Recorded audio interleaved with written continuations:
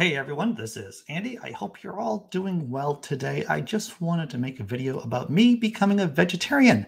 It's something I've been thinking about for the last few months, and I am officially a vegetarian. I have been from the beginning of August, and so far it really hasn't been a problem.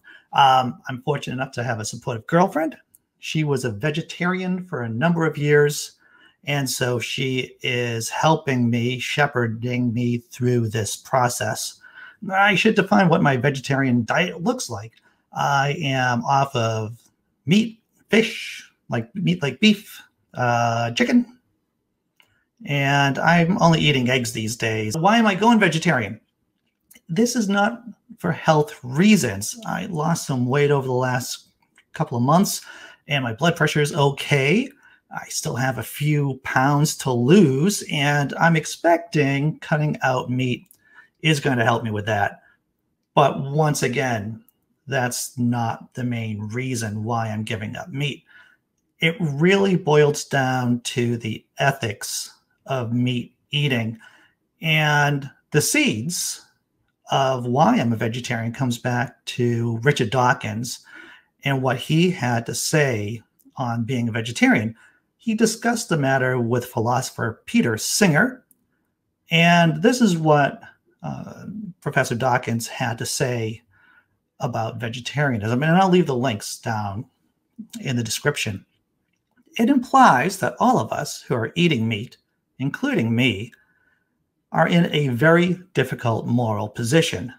What I am doing is going along with the fact that I live in a society where meat eating is accepted as the norm, and it requires a level of social courage, which I haven't yet produced to break out of that.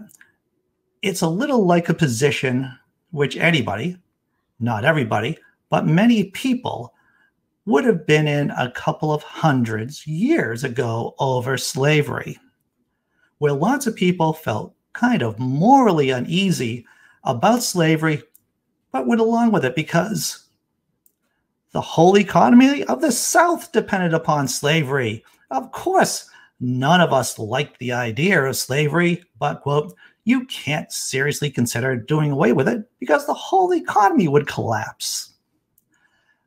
I think of myself in something like this situation. I think what I'd really like to see would be a mass consciousness raising movement so that we all become vegetarian, and then it would be much easier for those of us who find it difficult to go along with it.